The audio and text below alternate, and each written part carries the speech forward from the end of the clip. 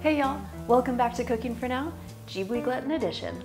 This is hopefully one of many humble tributes to Mr. Hayao Miyazaki and Studio Ghibli. Arigatou gozaimashita. Thank you so much for the creativity, love, and delicious food you put into every one of your films.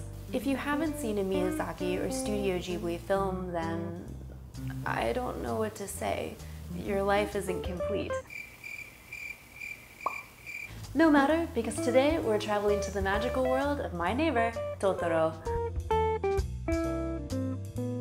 This beautiful film gives us a glimpse into childhood, serving as a reminder that the world is radiant and full of wonders, that every rock, tree, and creature has a life, has a spirit, has an— wait, what the?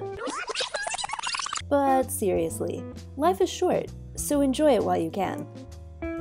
One of my favorite ways to enjoy life is to savor something sweet. In this scene, we find the Kusakabe family making their big move out to the country and sharing some caramel to pass the time. It just so happens that my best friend Stephanie is making her own move out to the country, and what better way to send her off than to hook her up with some of these sweet caramel candies. For this recipe, you will need 1½ teaspoons vanilla extract, 2 teaspoons salt, 1 tablespoon butter cut into small cubes, 1½ cups of heavy cream, 1 cup sugar, 2/3 cup light brown sugar firmly packed, and 1/3 cup light corn syrup. First, lightly oil a baking pan or your desired mold. If using a baking pan, first oil, then lightly oil some parchment paper and place into the baking pan. The parchment paper will help remove the candy once it cools. Next, attach a candy thermometer to a medium-sized pot. Doing this now will allow you to adjust your thermometer easily later on. Mix together the cream, sugar, brown sugar, and corn syrup.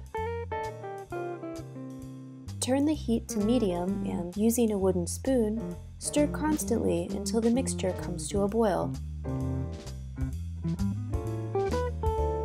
Quit stirring and reduce the heat to medium-low.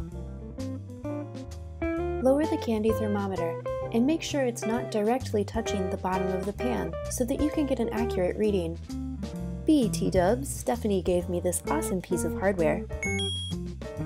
At this point, stirring will only cause crystals to form in the candy. Instead, just swirl the pot to avoid scorching.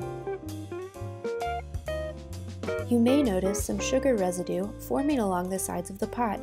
This can cause crystals to form in your candy. To get rid of these, simply dip a pastry brush in warm water and brush down the sides of your pot.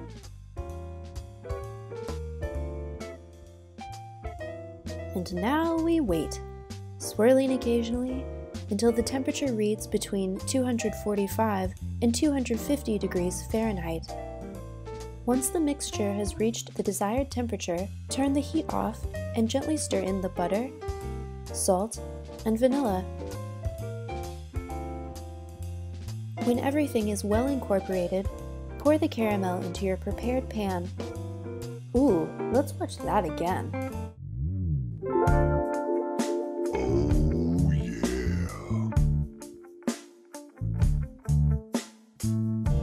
As an optional step, after a few minutes, add some rock salt for delicious salted caramels. Otherwise, let it be until the caramel cools completely. Cleanup is a breeze. While you're waiting for your caramel to cool, just put all your dirty utensils back in the pot with some water and bring it to a boil. The sugar will dissolve and you can easily wash it afterwards. If you're messy like me, have no fear. Once everything is cooled, simply cut stray pieces away with a knife. Then eat it. Hum nom nom nom. Gently remove your caramel from its mold. I'm thinking at this point that a regular pan and parchment paper would have been easier. You'd just have to cut it to size with a warm, wet knife. But here they are. Wrap the individual pieces in parchment paper and store in an airtight container. I chose a zip-top bag and this decorative box. Cute, ain't it? It's easy. Just draw or print out a doodle on paper and slap it on a box. Alright, the caramels are wrapped and ready to go. Let's run them over to Stephanie for a little taste test. What's up?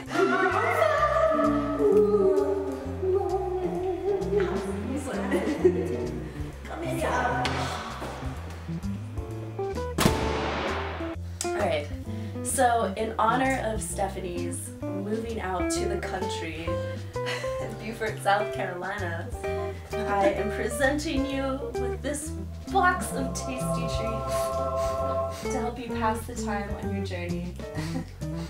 So now we're gonna taste them. Oh, they look cute. The camera eye. Zip top bag. Keeps them fresh. Let's eat one. Let's try it. So what is this again? So Recap? this is caramel candy that we made based on My Neighbor Totoro. They're really good. Really good. Oh my god. They're like melt in your mouth.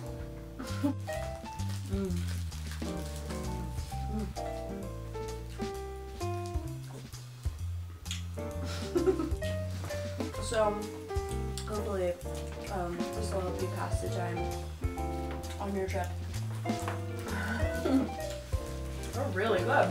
Alright, well, seriously, best friend approved. Awesome. Well, thanks guys for joining us on another food adventure. I hope you liked it. Don't forget to like and subscribe, and I'll see you next time. Bye.